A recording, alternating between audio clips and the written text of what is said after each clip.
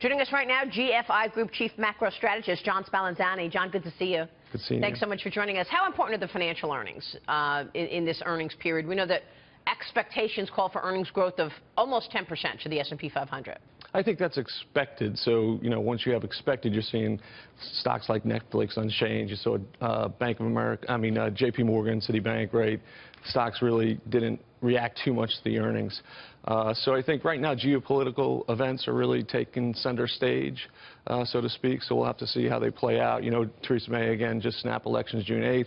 We have the French elections this weekend. We have Italy after that. So there are a lot of big volatile events happening in Europe. And actually the European VIX is a lot higher than our VIX, which was up to 16. That's why you think that things are volatile, because markets are focusing on geopolitical events. That's usually not the case. Markets rarely focus on geopolitical events. Well, when you have North Korea threatening the fact that we're going to have nuclear war yesterday, those types of things obviously push markets around and takes your eye off of NIM, right, net interest margins of banks, right? You're not really worried about NIM when you're talking about nuclear holocaust. So I think that those things, do play a role in traders' minds. These banks are reporting slower loan growth the last few days. What do you make of that? Is that a problem? Is it a warning sign? Well, we see C&I loans are down, but they're also down from very high levels, right? We had huge growth, and now we're seeing a little bit of a pause. I don't think it's a problem. I think the big thing that we talked about last time we were on was that housing type, the housing is really where the loans are going to be, and that's going to be regulations. And there's still regulations holding back bank lending. Again, going back to Jamie Dimon's comments, just a little bit reduction in regulations will add, $400 billion that he'll be able to lend to consumers. So I think you have, and Quarles, right, just came on board as the next Fed nominee. He wants to reduce regulations, but he was also talking about maybe having a rule. He's going to take over for Dan Tarullo, Dagan. Yeah.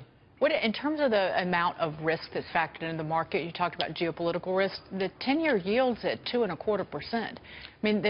That's significantly off the recent highs.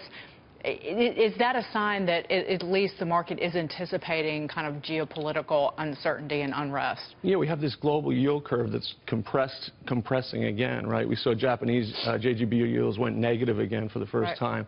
We see, again, German bonds are down to 17 basis points, possibly going negative again. So all those effects are really pushing money into treasuries again, and there's that constant bid under the market for good paper. John, earlier we were talking about tax reform, the prospects of it. How much in these earnings is a reflection of anticipation some of these companies may have of a more business-friendly climate? I think there's a lot of unknowns, right? There's a lot of unknowns on health care, right? ACA, you see a lot of people don't know how to plan, insurance companies, that kind of thing. There's a lot of unknowns about tax planning, whether it's going to be reform or tax cuts. So I think that's a lot of things that are holding back people in terms of lending, right, taking out loans. I think most of the people who really wanted to leverage up have leveraged up. That's why Donald Trump always says this is one of the more important parts of his policy, the rolling back of regulation, because that's also going to move the needle on earnings. By the way, I just want to point out that Netflix hit the tape. It's better than expected. It's 40 cents a share versus an estimate of 37 cents a share. The company is definitely a name to watch. The streaming site predicting it will soon hit 100 million subscribers. There's the stock this morning, flat. But this is one that we were watching, John, because technology has done so well recently. Whether it's the stocks of Google and Apple and Netflix, this is where the money's been moving, yes?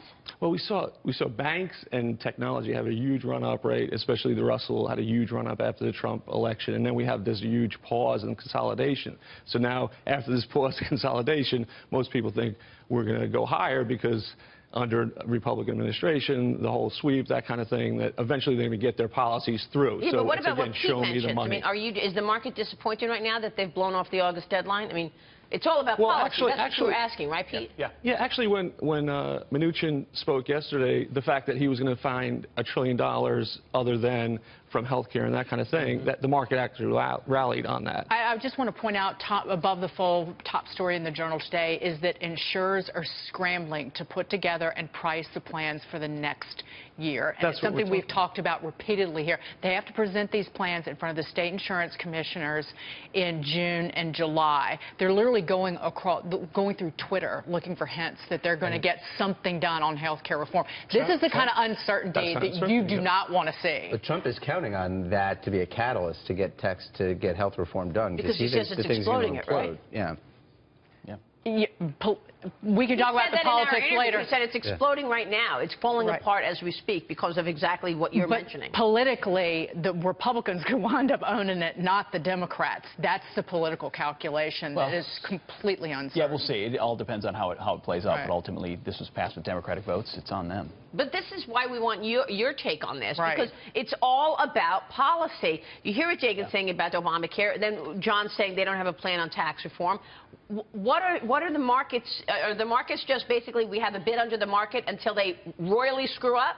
There's a difference between tax reform, right, which is going to be very complicated, and tax cuts and reducing regulations, which are much easier to do. So I think the market feels that Trump was a little bit bamboozled into thinking that he was going to get this health care thing done so quickly. So that's why you're seeing, you know, infighting with Bannon, right? Now you're seeing, you know, Paul Ryan might be leaving, Reince Priebus. You're seeing a lot of different. Paul Ryan's not going anywhere. But you're seeing, listen, somebody has to own this, right? It wasn't Trump who said, let's do health care first. So he's kind of pretty upset that they did health care first and it didn't go through because they wanted to get that money from health care and apply it to the tax reform, tax cuts, right? So that backfired. Somebody's responsible for that, and somebody will pay, and that group, one of those three guys is going to be gone. I guarantee it. All right, we will leave it there. John, it's great to get your insights. Thank you so much. John Spallanzani joining us there.